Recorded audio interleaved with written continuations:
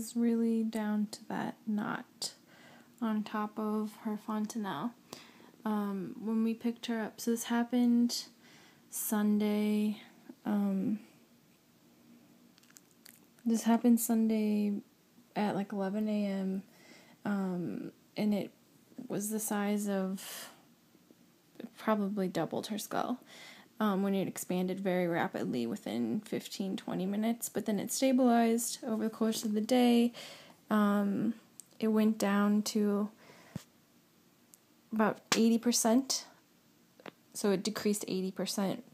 And when we picked her up Monday at noon, it was definitely more swollen than this. Her entire face was swollen, her entire head was swollen. So this is a marked improvement, but we're still dealing with this bump, which makes us uncomfortable. But her attitude hasn't changed at all, her behavior. That's the cat crying because he wants to be friends with her. Get some different angles of this. There, so there you can see it really well.